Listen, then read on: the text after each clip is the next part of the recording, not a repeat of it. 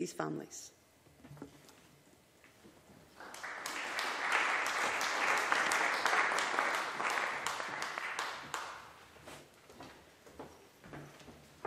Thank you. We now move to topical questions. Question 1, Tavish Scott. Thank you, Presiding Officer. To ask the Scottish Government whether it will make a statement on the resignation of the convener of the Crofting Commission. Minister Elaine MacLeod.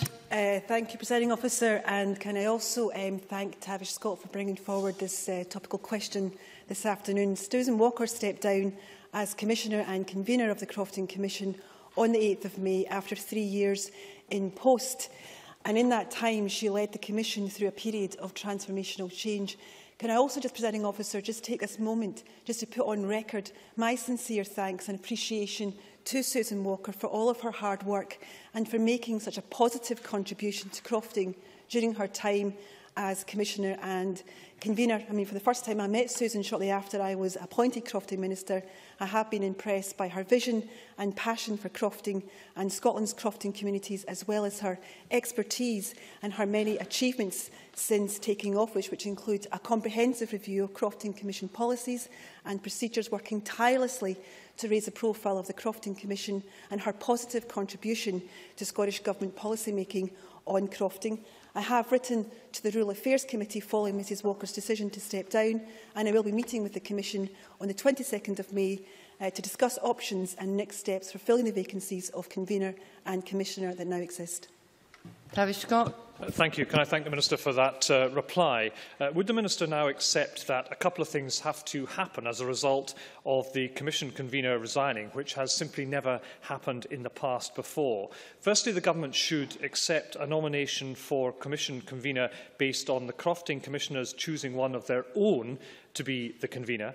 And secondly, that the Commission should drop a one-size-fits-all approach to crofting regulation and instead implement an approach based on sensible plans for the different crofting counties, allowing decrofting so crofters can borrow money for their businesses on the assets of their croft. Would the Minister undertake to take both of those matters forward? Minister.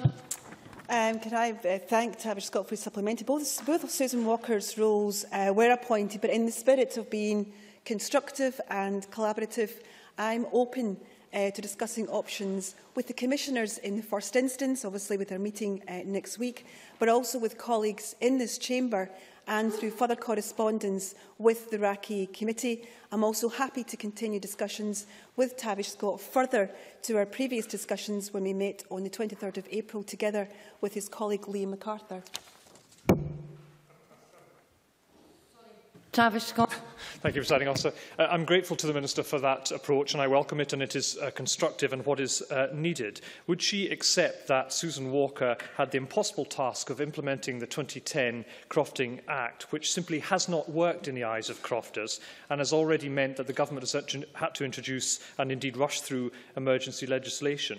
Would she therefore undertake to work with crofting assessors, the Crofting Foundation and indeed crofters across the crofting counties to ensure that agriculture and land use are what we're trying to achieve rather than lawyers, bureaucrats and the Scottish Land Court?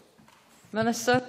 To be short, Presiding Officer, absolutely, I'll be very happy to do so. Rob Gibson. Thank you, Presiding Officer. I note that the Chief Executive of the Scottish Crofting Federation, the representative body for crofters, has said that it's not about democratic legitimacy of the ex-convener, and indeed that they had worked very well with the ex-convener of the Crofting Commission. And that also he said that it was a big enough job dealing with the legacy that the commissioners had to face rather than washing dirty linen in public.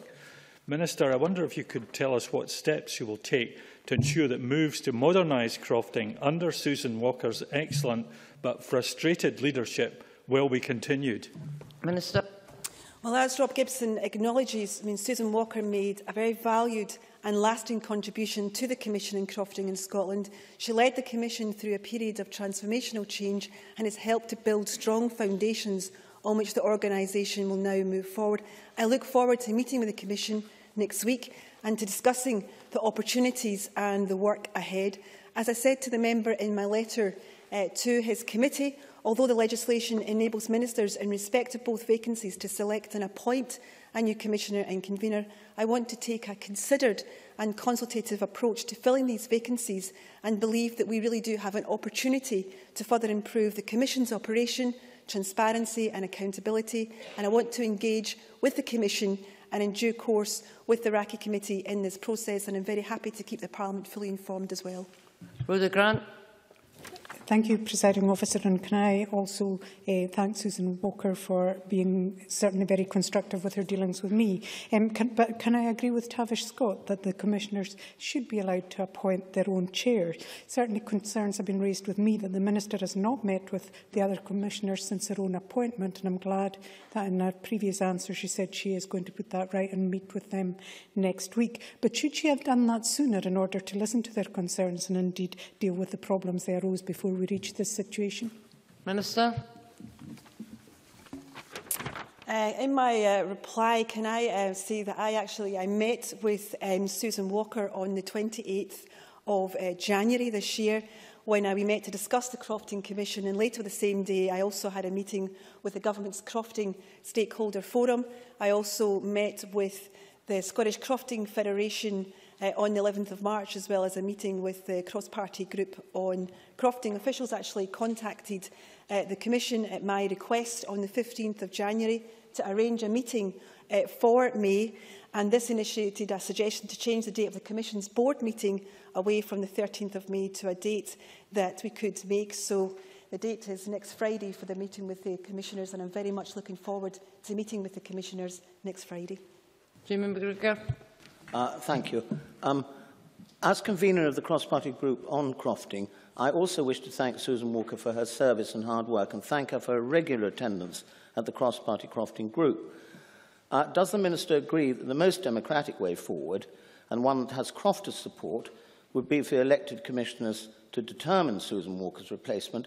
And would she agree also that a replacement for Susan Walker should be decided on as soon as possible, so that the Crofting Commission avoids any period of uncertainty and instead can focus on its key role of regulating, and not only regulating, but actually supporting our crofters? Minister. No, I would agree with that, and I would also point out, obviously, to Jim McGregor, and just to reiterate what I've also said in both the letter to the Raki Committee and also to members across this chamber, that I am obviously meeting with the Commissioners next Friday, and I'm very open to discussing options with the Commissioners in the first instance, but obviously with colleagues across the chamber and in further correspondence with the Raki Committee. And as I've said previously, I'm very keen and happy to keep the Parliament fully informed of those discussions. Question 2, Mark McDonald. Thank you, Presiding Officer. To ask the Scottish Government what the implications for Scotland would be of the abolition of the Human Rights Act by the UK Government. Cabinet Secretary Alex Neil. Thank you, Presiding Officer. The Scottish Government's position is that implementation of the Conservative Government's proposals would require legislative consent, and that this Parliament should make clear that such consent will not be given.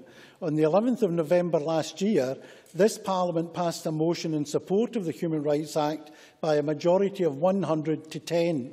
There is currently insufficient detail in what is proposed to predict the impact in Scotland with any certainty. However, given the almost unanimous opposition in this Parliament and among Scottish MPs at Westminster, it would remain open to exclude Scotland from legislation to repeal the Human Rights Act, or for the Scottish Government to pass legislation to give effect to a range of rights and policy areas which are within devolved competence. If the UK Government were to follow through on its threats to withdraw from the European Convention on Human Rights, people in Scotland would no longer be able to take cases to the European Court of Human Rights. The ECHR is the world's most successful human rights treaty and has been hugely influential around the world. I think it's incumbent on this Parliament to send a clear message that these proposals are unacceptable and will not receive our support. Mark McDonald. I'm grateful to the Cabinet Secretary for his comprehensive answer. Given that in 2013 the percentage of cases in which Strasbourg ruled against the UK totalled a measly 0.48%, does the Cabinet Secretary agree that what we are seeing here is a case that is built on sand and is actually extremely dangerous posturing by this Conservative government? Cabinet Secretary. Yeah, Presiding Officer, we believe as a Scottish Government that the European Court of Human Rights fulfils an essential function as part of the ECHR system. It is essential that citizens have the right to petition the Strasbourg Court where they feel their rights have been breached. The statistics demonstrate that rulings against the UK are comparatively rare, which is not reflected in some of the rhetoric we see around this issue. Mark McDonald. I thank the Cabinet Secretary for his answer. The Cabinet Secretary has also highlighted that he considers that this chamber would need to be asked to give consent through legislative consent motions, and also that he would be minded to recommend that we refuse such consent. Has he received any indication as yet from the UK Government that they would seek consent from this chamber via legislative consent motions at this stage? Cabinet Secretary. Presiding Officer, we haven't received any information about the intentions of the UK Government. Obviously, the Queen's speech will take place in the next 2 weeks or so, and hopefully in or around the Queen's speech we'll get more details of what the Conservative Government proposes. Claire Baker. Thank you, Presiding Officer. There is not a case for abolition, and I firmly believe the Human Rights Act should stay. It is appalling that one of the first acts of this Conservative Government is to abolish the Human Rights Act and to attempt to leave the ECHR. But like many of their policies, this is ideology and rhetoric being put above the actual practicalities and impact of delivering a policy. Can I ask the Cabinet Secretary how he plans to keep this chamber informed of any discussions he has with the UK Government? Cabinet Secretary. Yeah, Presiding Officer, I'm happy to give such an undertaking. I think, as I referred to in my first answer, in November last year, this Parliament voted on this very issue. And I think, with the exception of the Conservative benches, we were united in terms of our opposition to the scrapping of this legislation or withdrawal from the European Convention. And I'm very happy to keep the Parliament informed as and when I have information to give to the Parliament. Patrick Harvey. Thank you. It's my understanding, and perhaps the Cabinet Secretary could explain whether the government agrees with this, that if the Tories, who I see haven't bothered to turn up to defend their position, scrap the Human Rights Act without withdrawal from the ECHR, and the other signatories to that convention accept that position, they may not need a legislative consent motion. That consent would be needed for withdrawal from the convention, but not necessarily for the scrapping of the Human Rights Act itself. This would give rise not just to fragmentation within the different parts of the UK, but even within Scotland. Police Scotland, for example, would be subject to a different rights regime if they were dealing with devolved criminal justice matters as opposed to reserved drugs and terrorism matters. Is that an accurate description of the situation, particularly in relation to legislative consent?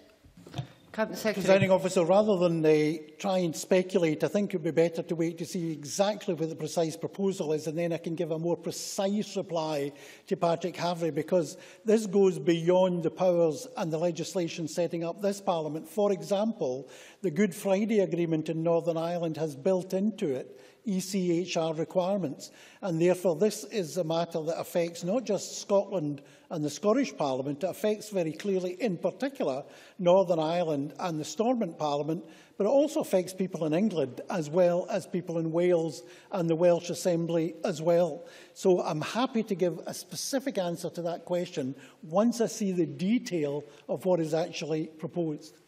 Neil Findlay. Presiding Officer, I congratulate the new MPs entering the UK Parliament this week, but I hope that the very understandable euphoria of Scotland's new batch of SNP MPs is curtailed somewhat, because the plans to get rid of the Human Rights Act is no doubt just one in a long, long list of policies that will see the new Tory government attack the young, the old, the weak, the vulnerable, and of course migrants and trade unions. So does the Minister agree with me that in fearing for the future of the rights of ordinary working people across the UK, and does he think that this is just the first grenade being lobbed in which is going to be a very bloody assault?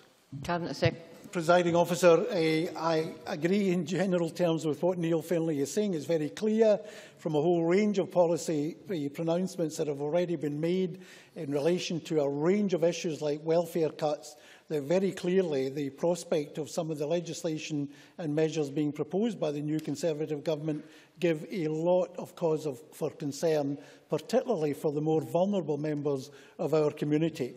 But in terms of human rights, we are all vulnerable, irrespective of our social status or our economic status. Human rights is a fundamental that affects every individual in our society, and we in this Parliament and right across the United Kingdom, including, I believe, some Tory MPs, will be very concerned about any dilution of the human rights legislation in this country. Margaret Mitchell. Thank you, Presiding Officer. Does the Minister consider that there's an opportunity here to sort out some of the not inconsiderable problems that have arisen from the incorporation of ECHR directly into Scots law via the Scotland Act 1988? And this is demonstrated by the Cadder ruling when the consequences haven't been fully appreciated. Cabinet Secretary. Presiding Officer, I don't think when you're looking at a system of law you can decide on the basis of some rulings you like or don't like that you then tear up the whole thing. You know, the whole point of rule of law, I think many of us probably from the week to week see judgments made in the courts that we might not agree with, but that's not an excuse to get rid of the court system. I think it's a fundamental point that our human rights are protected under ECHR. As Mark McDonald pointed out, the ECHR has played a vital role in upholding the rights of individuals and organisations, and I think it would be a sad day if we were to tear up our membership of the ECHR or in any way try to dilute the legislation and the protection that exists in the Scotland Act and in various other legislation that cross-references the ECHR. It's a fundamental framework for the protection of human rights in our country. Thank you. That ends topical question time. We now move to the next item of business, which is a debate on motion number 13107 in the name of Michael Matheson on the Human Trafficking and Exploitation Scotland Bill. Can I